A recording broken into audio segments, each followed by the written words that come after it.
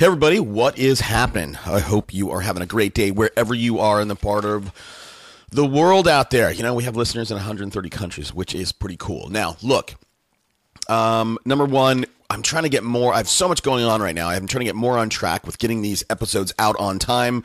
And I want to tell you guys, I'm sorry.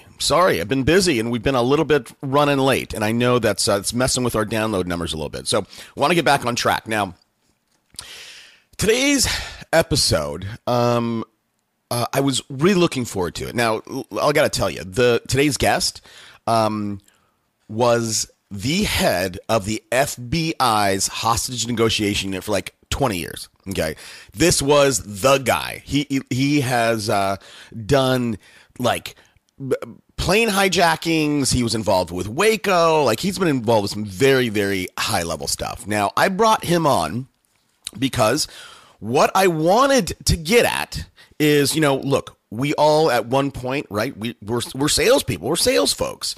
You know, we get somebody into a meeting, a table. You know, we have to, number one, pitch ourselves. And you want to go listen to Oren Klaff's episode for how to pitch. And then, you know, once you do your pitch and you're involved in a deal, you know, you have to negotiate stuff, right? Whether that's price, whether that's commission, you're always negotiating, always, right? Whether that's with your wife, your kids, your neighbor, whatever, you're always negotiating. So what I wanted to get from today's guest is, you know, I really wanted to learn how to, one, sit down and take control of a situation, right? How do I take control and how do I win every single time? Now, unfortunately, you know, some of the Jedi mind tricks that I was hoping to learn from today's guest, I didn't quite get what I wanted, but that's okay. I mean, I think this episode is certainly valuable. So anyhow, look, I typically give you a rundown. I'm just going to let you get to it. Let me know what you think. On Twitter, I'm at SuperAgentsLive. Hashtag for the show is Unpack That Idea. You know, I'd love to hear from you on Twitter. And two, I would love to get a review out on iTunes. Let's get it. Welcome to Super Agents Live. This is the one place where you can come and hear the most successful people in real estate. You'll hear how these super agents built their businesses, how they stay productive, and how they stay motivated. Who am I? My name's Toby Salgado, and I made my first million in real estate. Yeah. And I'm your host for the next 30 minutes while we talk to yet another amazing real estate entrepreneur. Stay tuned. Let's go! Yeah! All right, before we get there, just a little bit of housekeeping. I already told you guys our Twitter handle. I want to share with you guys two things that we are currently developing. Wait, let me back up for a second. You know, part of what we want to do in the show is talk about vendors that you should use and obviously ones that you should not use. So one of the things, we're working on three things. Okay. One of the things we're working on, I'm working on a new page called Toby's Tools. And that is going to be, a list of vendors that, you know, that I trust, that I endorse, stuff that you should use. And hopefully, you know, what I'm going to do for those guys, if they want to be on that page, you know, and obviously they're going to be white labeled. I'm going to trust them. They need to give you some kind of deal. So it's not going to be, you know, these folks cannot pay to get on the page. They have to earn their way in it. So number one, Toby's Tools. If you guys have a tool out there that you love and you'd love us to check it out, send me an email. I'd love to. I want that page to be super, super valuable. Okay, so that's the first one we have our developers doing. I'm still trying to put together the list. The second thing that I'm pretty excited about building for you guys is, and I don't have a name for it yet, but it's fundamentally going to be like a backstage pass, right? So right now, you guys tune in after the fact of me recording this episode, and you just listen to me talk with the guy. Now, you know, I've heard from you guys that a lot of the questions I ask are ones that you had anyway, but I'm sure I don't always do that. You know, we're all at different stages of growth, and we, you know, whether personally or business. So what I want to do is create a product where you guys This is obviously I don't sell you guys anything else. This is obviously a paid product, but a product where you guys can join the call and not only listen live but interact. So if you have a question about what you should do, a problem that you're currently facing, you can ask me and my guest. So it's going to be it's going to be in a lot of ways live group coaching. And I've already talked with a lot of folks, guys like Bob Corcoran, a lot of high level folks are interested in helping out. So stay tuned for that. Let me know what your guys' thoughts are. The last product that we're developing is, I think it's needed. One of the things I would love to see you guys do is attack your real estate business like an internet marketer. That is a gap that's something nobody's doing. And if you could do that, if you did do that, you would dominate. You would win every time. Now, at the base of internet marketing is emails. Mining your database with emails.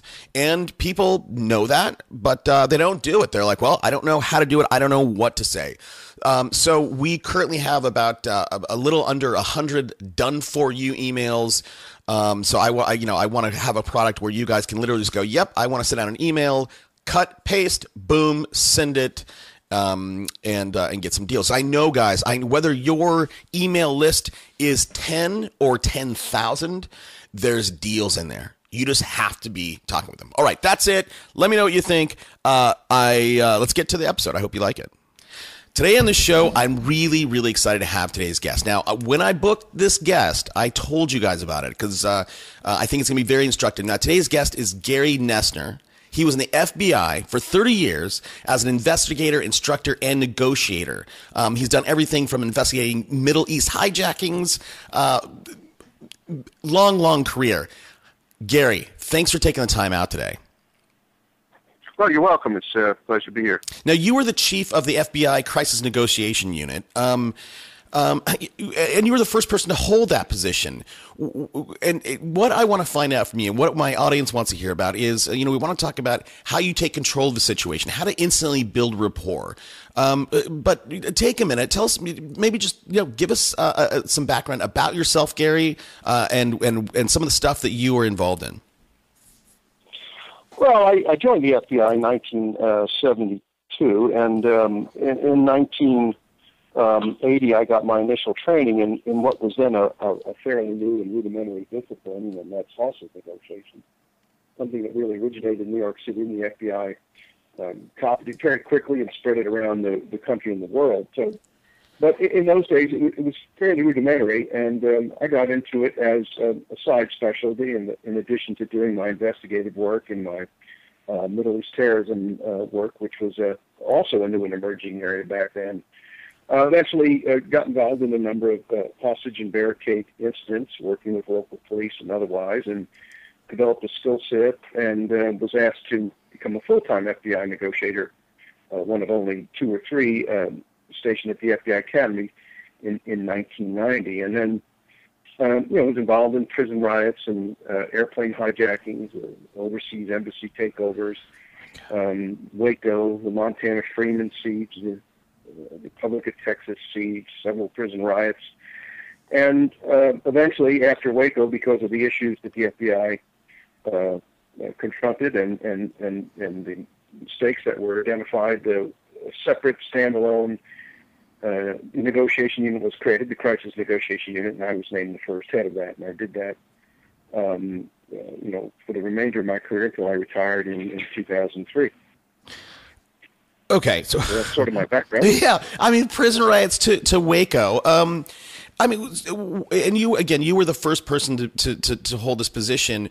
When it comes to a negotiation, what are some of the? I mean, let's start at the basics. What are some of the where should you start when you get for you, whether it's a prison riot or Waco? What are some of the first steps that people should think about? Well, I think. A hostage situation, a barricaded situation, a suicide situation, a whole range of types of incidents that an FBI negotiator would respond to, or a police negotiator, are typically, in over 90% of the cases, driven by very high emotion. Okay. So it's not too hard to fathom that the individual we're dealing with is acting on anger, frustration, sense of loss, feels underappreciated, unlistened to, been wronged, aggrieved, desperate, suicidal, whatever. So we're dealing with those very, very high emotions, and of course our knowledge and experience has shown us that when people are operating under that high emotional stimulus, that it's very challenging and unlikely for them to make good decisions for both their betterment and people that they may be holding. So the first thing that a negotiation team actually is how we do it. The first thing we do is really to try to diffuse, de-escalate. When law enforcement shows up at an incident, people are very defensive and assume law enforcement is going to try to hurt them or overpower them. So we have to present a different face. We have to present the face of the caring, honest, straightforward police officer, negotiator from the FBI that wants to help them get out of this predicament. And we know that this will very often take some time, and we have to develop some rapport and create a relationship of trust. And we do that by not lying to them and not manipulating them and being straightforward. And, it's the key to success. It sounds pretty simplistic, but it's often quite harder to do than to say. So, this is interesting. I do want to get into how to develop rapport and all that stuff, but I would think, Gary, with law enforcement today, I mean, there's very much a militarization of law enforcement that's happening. These police officers are trained to use their guns, right? They get on the firing range. They run 2,000 rounds, whatever it is. That's what they get trained with. So when they get into a situation like this, everybody defaults back to training. Do you feel that if there was more of a bent or a focus on training police officers with your kind of training, that situations wouldn't, whether it's a shooting or whatever? I mean, do you think that where I'm getting with it? I'm not ending it correctly, but you know where I'm getting at. Should police officers have more training? First of all, police officers get a lot more training in a lot more areas than simply firearms. So Okay. it depends on the department and where they get their training, but there are certainly attempts across the country to teach police officers how to communicate with the citizens they serve and how to avoid confrontations and escalation. Like any other human endeavor, there are some police officers who are a lot better at it than others. But it is true that law enforcement officers typically are trained to resolve a situation that they are called out to very quickly and to move on into the next problem that they have to face on their shift. So when people refuse to comply or they're behaving, against their own self-interest and against the interests of the community and law enforcement, there is a tendency among some in law enforcement to go too quickly to overpowering the person. And of course, we know that, the more likely, when we try to apply force, the more likely we are to be met with resistance. So there is a time and a place, and it's a continuum of interaction. But yes, I mean, I would accept your underlying thought that I think police in general would benefit from more enhanced, more expanded training in in verbal communication skills. There are nonverbal ones as well as verbal, but certainly in negotiation, in dialogue to diffuse situations. It's a tough position we put police officers in, and arming them with a more complete set of tools to use is certainly in everyone's benefit. So again, as this applies to business, you ended earlier. You said, hey, you want to be caring. You want to be the person that helps. That the person holding somebody hostage, right? You're there to help, and you don't you're honest with them, right? You don't try to trick them. Do you feel in negotiations in business, right? Certainly, I want what I want. I want my terms for this particular contract. how can I use some of the training that you have learned to help me negotiate a business contract to my benefit? Well, I think in the business world, all too often we're hustle, bustle, rush. We want to get right down to business and close the deal. Yes, you want this. No, you don't want it. And in reality, when you look at successful salesmen and successful business leaders, the basis of that is likability and patience. People will work with and want to work with people that they like. So we have to take the time to get to know somebody, to listen to them. Before I throw some offer on the table, if you or I are in the business negotiations, I need to say, I have some thoughts, but I'd like to hear more about your business. Can you tell me, what sort of work you do, what sort of problems you face, and where do you see your biggest needs? And, once I better understand where you're coming from, then perhaps, working with you, we can come up with some solutions. But if you pretend you know everything about someone and what they need or don't need, and you haven't invested the time in learning about them, it's not very relationship enhancing. And the bottom line is relationships. Relationships both get business and maintain business. It's all about relationship. Okay, yeah, I completely agree. So it's likability, right? You need to be likable, and this points back to developing that rapport. When you enter into a situation, right, there's high emotion sitting there, right? The person on the other side of the table or the fence, whatever, they feel wronged. As you said earlier, what are some of the tips and tricks? Not tricks is a bad word. But what are some of the tips that you use to quickly develop rapport with that person? Well, I think you have to avoid arguing and attacking personally. And, if you, as a good negotiator, know that the person you're going to deal with is going to have some anxiety and some frustration, and they're going to vent that at you, first and foremost, you want to try to avoid responding in kind, which will not further your cause. So you have to be patient and listen and say, I appreciate it.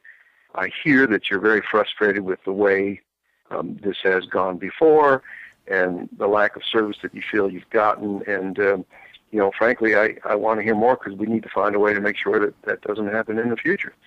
So don't become overly defensive. Don't attack them. Just continue to say, here's what I would like to try to do to help you. And be open and forthcoming. It's the way to go. It's like when you walk in to buy a new car. You get that slick salesman.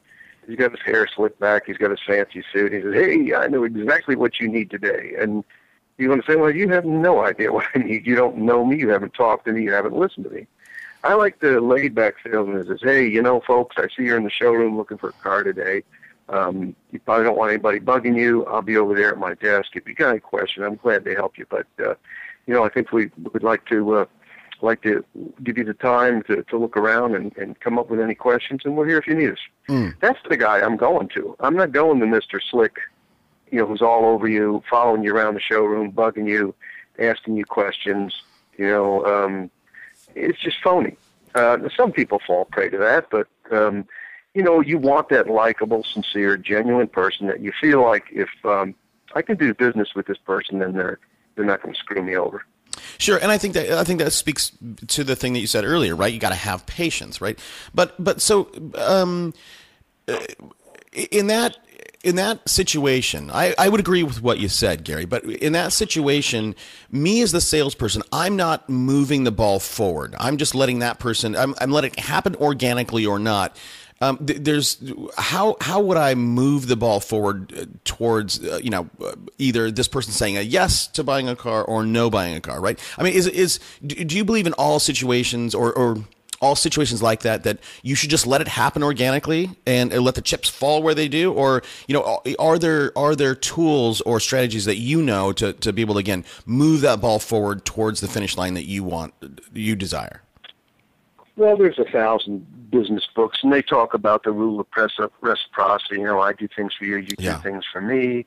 They talk about likability. They talk about social proof. There's any number of business theories, and I don't want to get into that too much, but I can tell you that successful salesmen that I've seen, and I've worked also, since I retired in the private sector.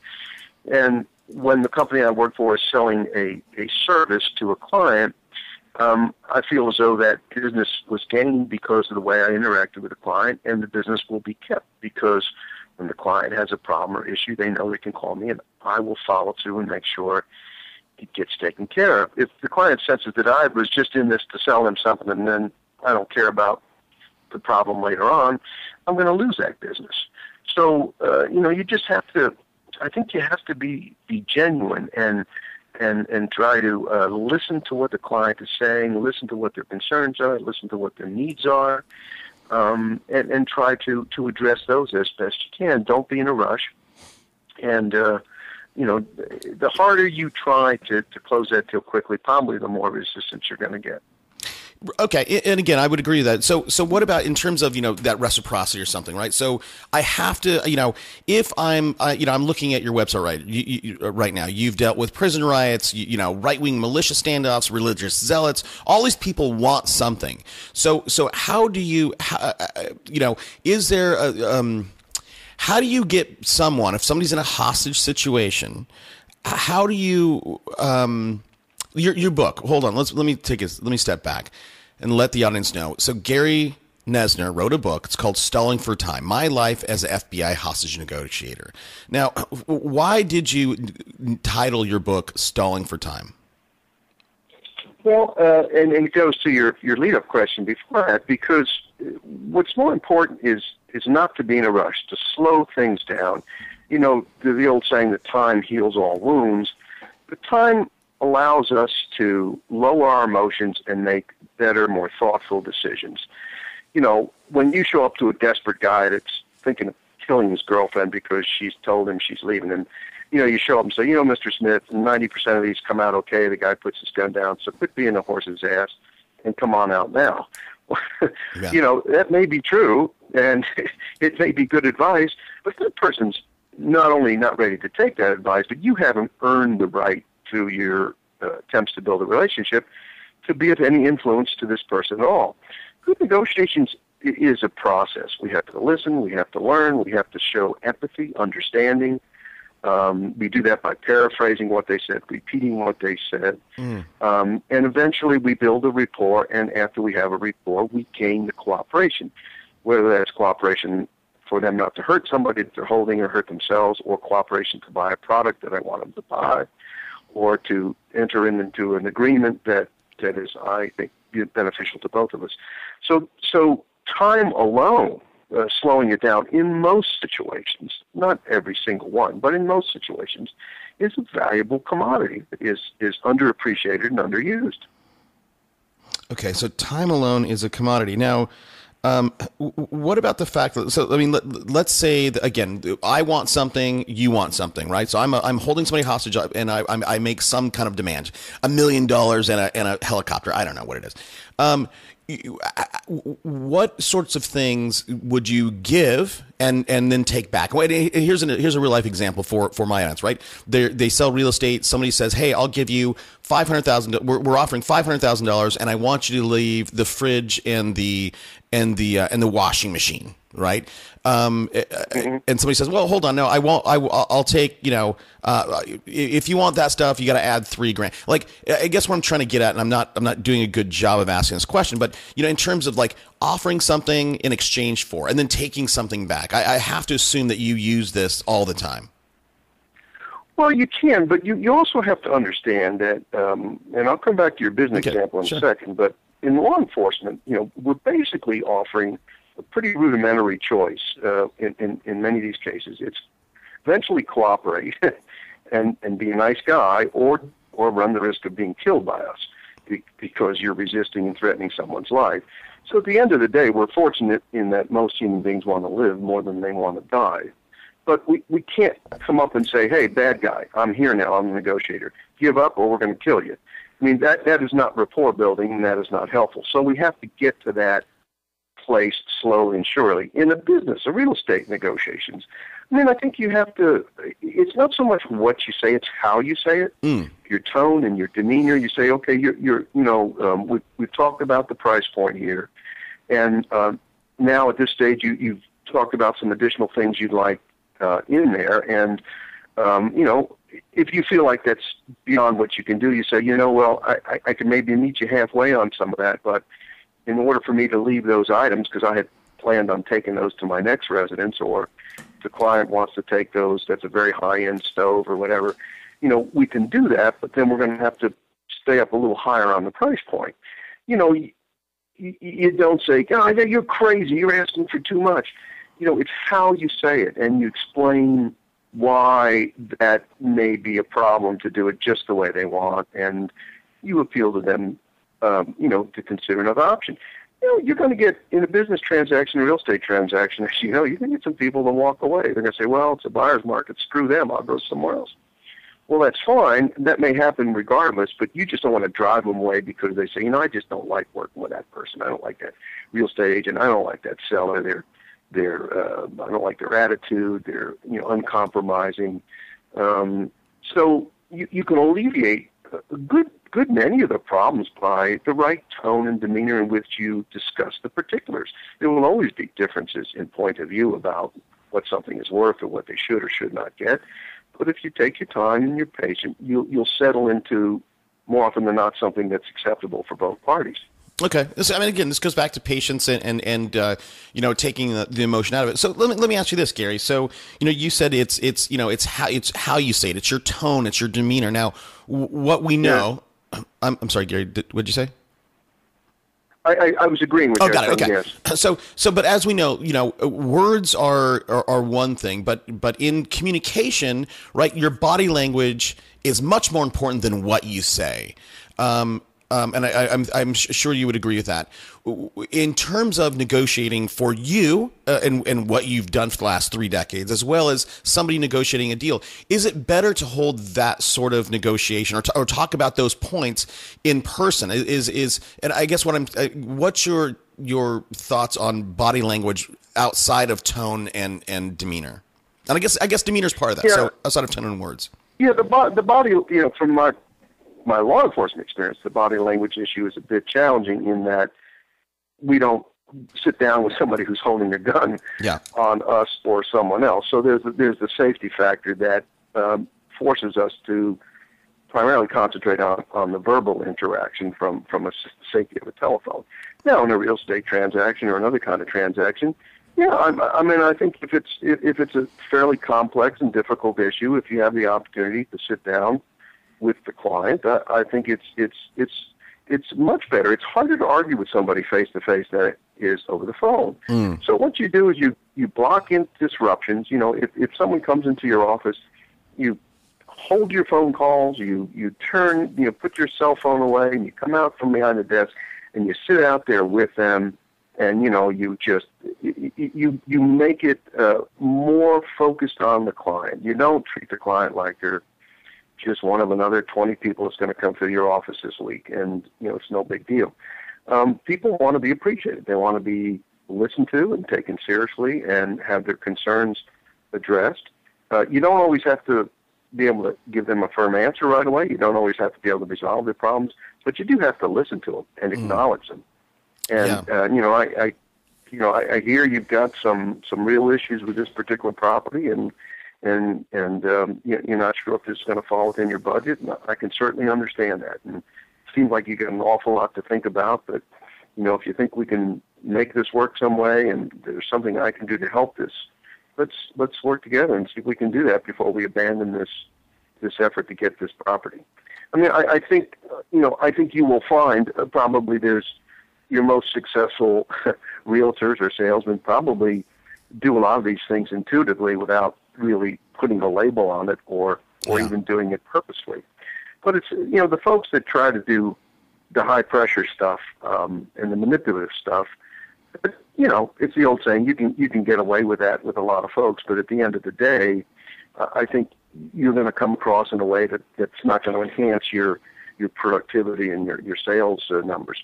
Right. And it's funny. I'm reading as you're talking, I'm reading some of the reviews of your book, and I'm seeing kind of over and over again, the notion of how to stay cool under fire. So let's talk about again some of the specifics in your work. I'm sure you've seen the Taken franchise with Liam Neeson, right? How I mean, is that just complete fiction, or how close to that reality is that actually? Well, I'll disappoint you because I haven't seen that movie. I tend not to watch that stuff because there's always a snippet or two that are creative and maybe even rudimentary, on a rudimentary level, replicate reality. But by and large, they're mostly nonsense. And it's just not the way it works. When we're negotiating as a team. So I may be the person on the phone with you while you're holding your employer hostage because he's fired you. But I've got 3 or 4 people helping me assess what you're saying and helping me come up with ideas, passing me notes and so forth and so on. That's how we do it in law enforcement. We use our combined strength, knowledge, and experiences. We avoid doing anything that's going to make you more educated and more angry. We're eventually going to get you to people act out because they don't feel like they're being listened to. They're not taken seriously. People have not respected me. We're going to do all those things. And if you can apply that to life in general, whether you're having a problem with your teenagers, with your neighbor, your spouse, and it's tough for all of us at home, but we have to get in the habit of saying, okay, we've got an issue here. You've got my undivided attention. Let me hear what it is that I'm doing that's creating a problem, and let's work out together how we might be able to, or how I can change this situation because, our relationship's important. You have to recognize when you've made mistakes and owe up to them and move forward. And I think people appreciate that. If you're always getting upset over minor things and you're being overly defensive and you attack people and attack them personally, not on the facts, but on their personality or their way of thinking, it's just not conducive to success. No, yeah, I agree. So how do we, in terms of some of the stuff that again, you've done for the last 3 decades, how can we use some, if, we've talked about it in a business sense, but what about in a personal sense? What if, let's come up with, here's what I'm getting at. People don't always know what they want. So you can have a cool head, you can have a great tone, demeanor, the right words, but if I ask you what's wrong with you, what's wrong with the situation, or why are you upset? They may not give me the true answer. What are some of the things if someone out there has a teenage daughter, like, hey, what's wrong? Nothing. What are some of the strategies people can use to really uncover the real truth from someone? Yeah, sometimes you have to have what we call a one-way dialogue, and you have to probe a little bit. You say, I can sure tell you're upset, and now I don't fully understand the problem because you haven't shared it with me, but would it help if I did this? Or what do you think if we did the following? You ask an open-ended question. You don't ask a question where they're just going to nod their head and say yes or no. You kind of force them to provide you with some acquiescence to what you're suggesting and to buy in. And once they bought into it, then hopefully they'll be as committed as you are. So, I mean, there are some tough nuts to crack that, I'm not suggesting this is easy, and talking with teenagers in the best of circumstances is a challenge. But yeah. I think you have to try. You have to give them an opportunity on the time level that they're willing to do it to invest the time and giving them a chance in an atmosphere to feel comfortable enough to share with you what's bothering them, what's on their mind. It may not come out right away. Business people, we come right up and say, okay, I know there's a problem. I can tell you're angry. What is it? Boom, boom. And, we hear it, we come up with a solution, and off we go. Well, kids, it's not going to be that way, You may have to really gently probe about to find out why they've been misbehaving in school. Maybe they're being bullied, and maybe there's a teacher that they just have a lot of problem with, or a class. And, don't expect to get the answer right away. You have to invest some time, and it may take a number of initiatives on your part to accomplish the goal. Got it. Yeah, I think this goes back. This all patience and having the right demeanor. So we're going to start wrapping up here, Gary. What I'm going to ask you a kind of a crazy question. See, because again, you have this very very unique and rich background. And this is a crazy question. What's something I should have asked you, but I didn't ask you? Boy, that's a good one. We've covered an awful lot of territory. I think maybe it's not so much a question you didn't ask, but maybe something I should have mentioned that I didn't. Yeah. And I think when you think about success in negotiations in life or business or law enforcement, the number one thing to keep in mind is self-control. If I cannot control my own emotions, and I'm not saying emotion is always an evil, but I'm saying high emotion tends to thwart our ability to think and assess and make good decisions. So getting back to self-control, if I am unable to control my own high emotions, how can I expect to be able to influence you?